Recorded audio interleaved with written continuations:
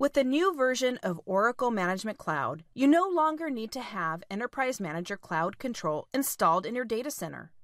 We've reduced the number of Oracle Management Cloud agents needed for you to get started.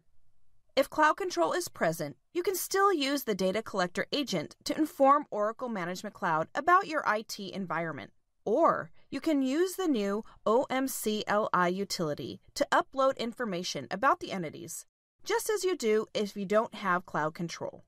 Because you don't need Cloud Control anymore, you don't need its agents alongside your Oracle Management Cloud agents. This simplifies setup and shortens the time it takes to get started.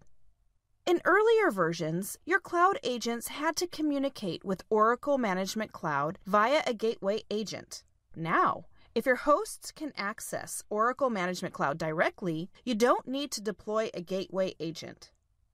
Even so, you can still deploy one or more gateways to act as conduits between your data center and Oracle Management Cloud if you need to.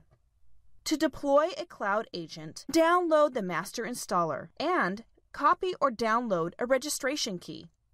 Then run the installer on your host and enter the registration key and tenant ID. If you've installed a gateway agent, you'll need to pass the gateway agent hostname and port as well. Run the root script when prompted. There's no Cloud Control here, so we'll use the OMCLI utility to add entities to Oracle Management Cloud by defining their properties in JSON files.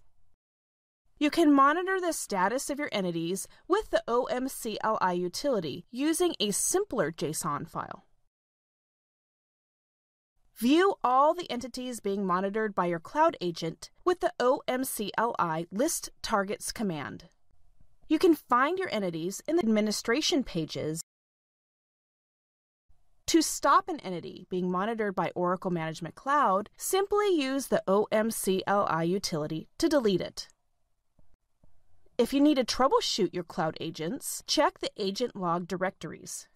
Thank you for watching. To learn more, visit us online at cloud.oracle.com.